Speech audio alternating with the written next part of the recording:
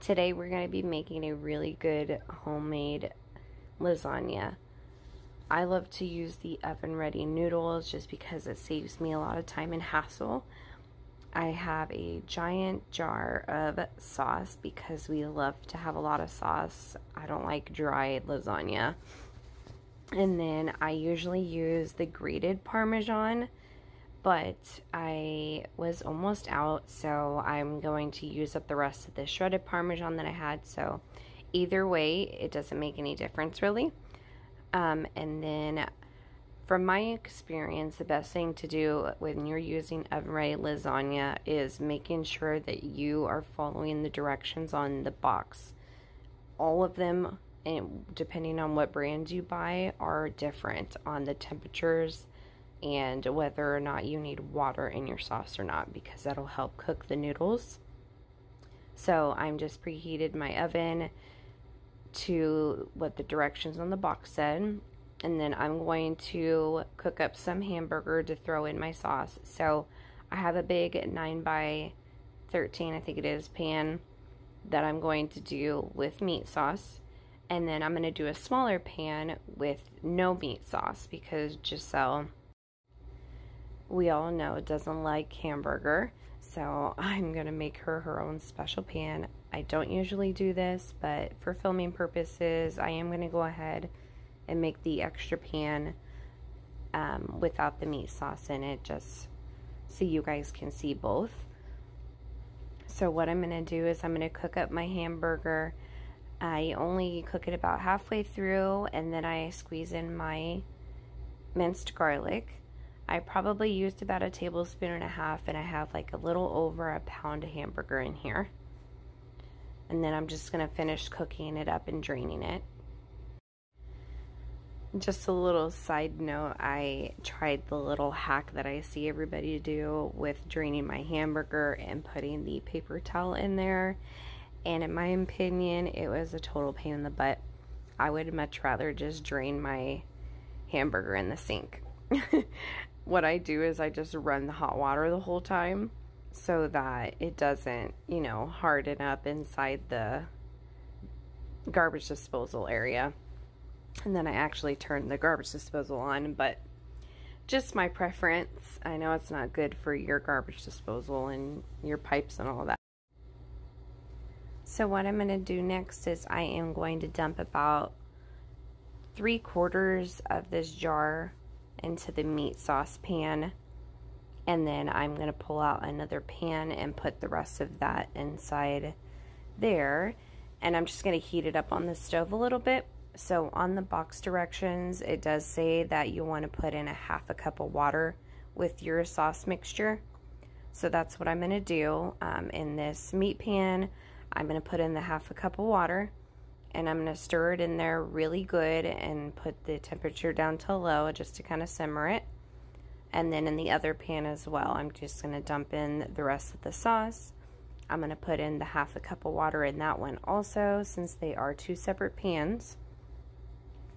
And I usually make 2 9x13 sizes, but unfortunately my other pan broke, so that's why I'm just using the smaller casserole dish.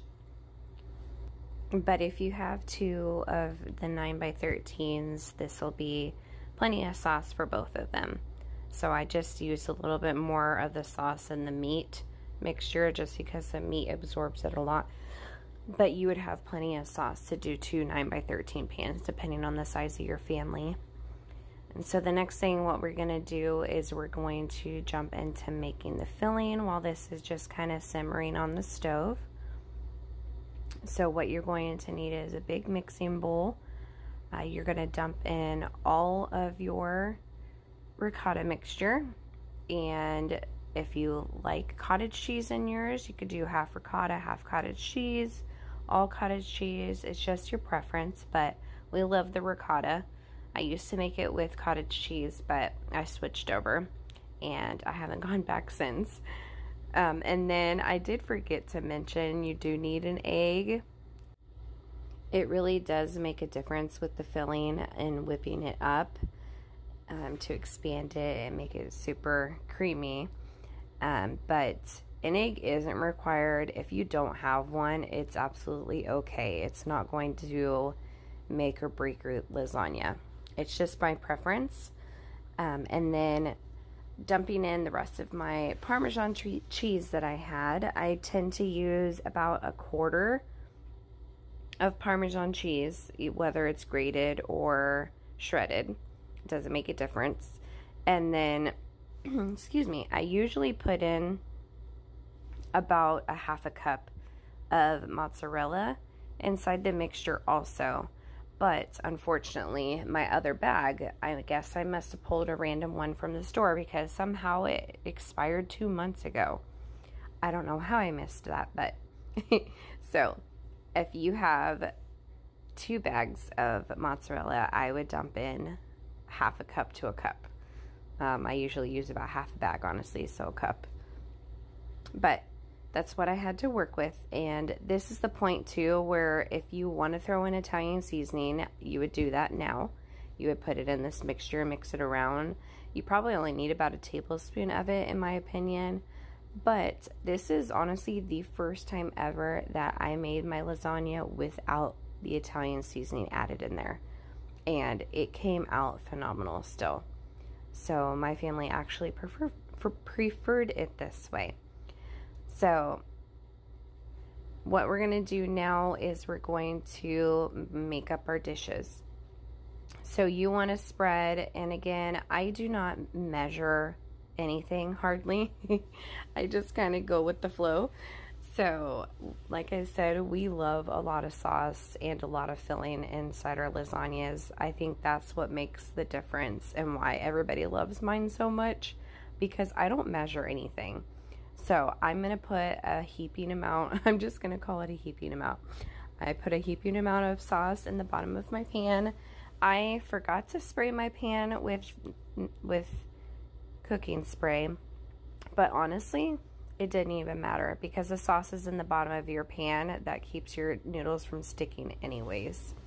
So go ahead and spread in a layer of sauce on the bottom of these pans.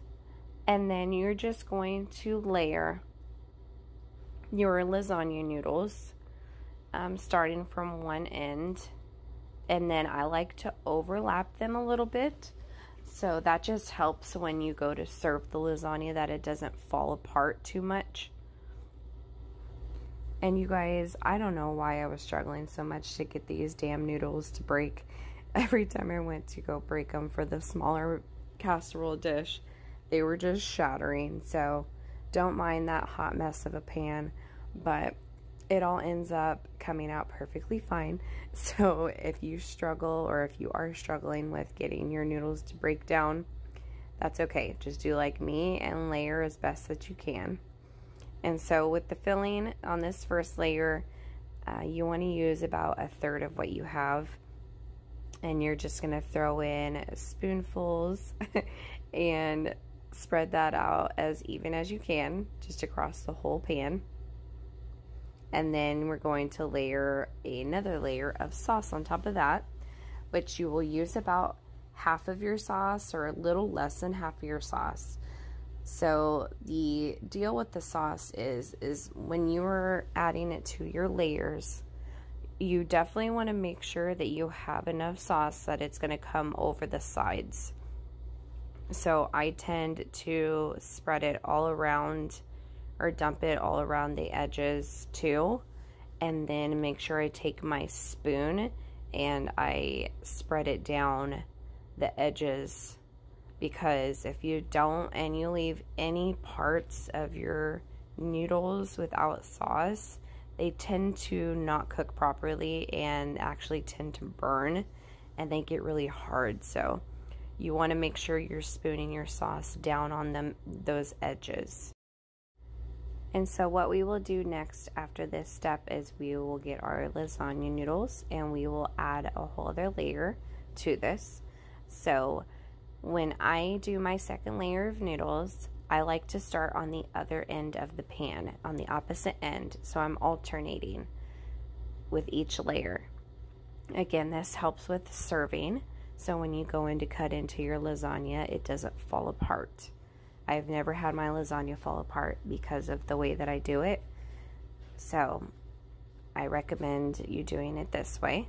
And again, the noodles were breaking down terribly for that smaller casserole dish. So I'm just doing what I can, but I'm still working with that same direction though.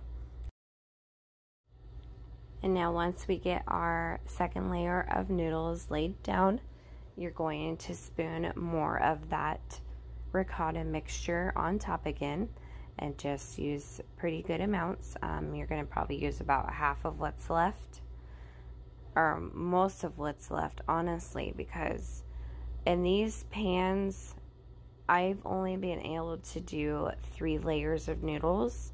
Anything more than that, then it's going to boil over inside your oven.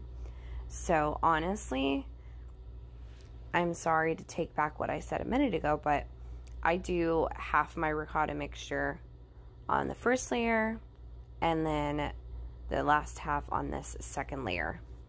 I don't personally usually add ricotta on the top layer unless there's a noodle on top of it, and you'll see what I'm talking about here in a second.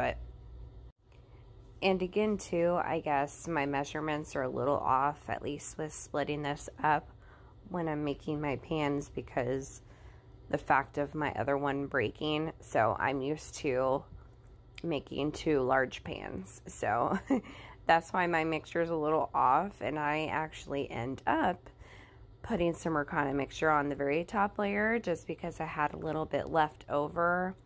I don't like to waste anything, so I use up every bit of what I have.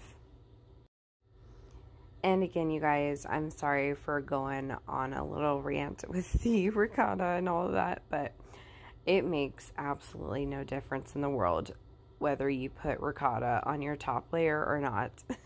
That's just my personal preference and how I'm used to doing it, just for presentation purposes, and just because I'm weird sometimes like that and tend to be a little bit of a perfectionist when it comes to cooking. Not that I'm a chef or anything like that, but anyways, back to what we're doing. So now, like I said before, this is the top and final layer of sauce. So this is the most important part. This part right here, if you do not have enough sauce to cover this top layer, then you run into issues with it burning and not cooking right. So it is very important that you do leave enough sauce that you're able to get, again, a lot of it to go off the edges, down the edges and the sides of your pan. So I like to put most of it in the middle, and then I will spread it out. So next you will put on your aluminum foil, and in this particular recipe, or excuse me, on this particular direction, it did say to cover it really tightly, so I bought a really good heavy duty aluminum foil. And now what we're going to do is we are going to pop these into the oven, and per the box directions, and again, you want to follow your box of noodles. If you're using oven ready noodles, you want to follow those exact. Every recipe is going to be different when it comes to the cooking times and the temperatures. So for mine, I'm going to cook it for 50 minutes. Once the 50 minutes is up, then I'm going to take it out of the oven, because it did say that you want to uncover it. Mine does. It says you'll want to uncover it for 10 minutes and put it back in the oven. And at this point is when I will throw on my mozzarella cheese. I do not put it on the first round of it going in the oven.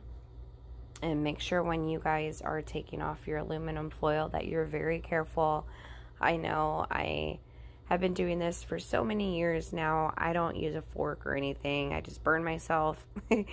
So maybe don't recommend that. Maybe use a fork or something just to get that corner up. But aluminum foil, it doesn't tend to get too hot, or at least on the edges. It's not hot, that's why you can see me touching it. But I'm going to get those off, and then I'm going to be popping it back in the oven again for another 10 minutes to finish cooking those noodles. And you'll see I forgot to throw on my mozzarella cheese, so I'm going to end up opening up the oven and putting that on there. And just for a second, you guys, I just wanted to take a moment and thank each and every one of you that take the time to watch my videos, and all of my subscribers that I have. I greatly appreciate you. That helps me tremendously. And if you haven't subscribed already, please make sure you do. That way you do not miss any of my content. I plan to do a lot more of these what's for dinner kind of videos for you, or however everybody's calling it anymore. I would like to do some more cooking videos for you, so you got some meal ideas for your large families. This feeds so much.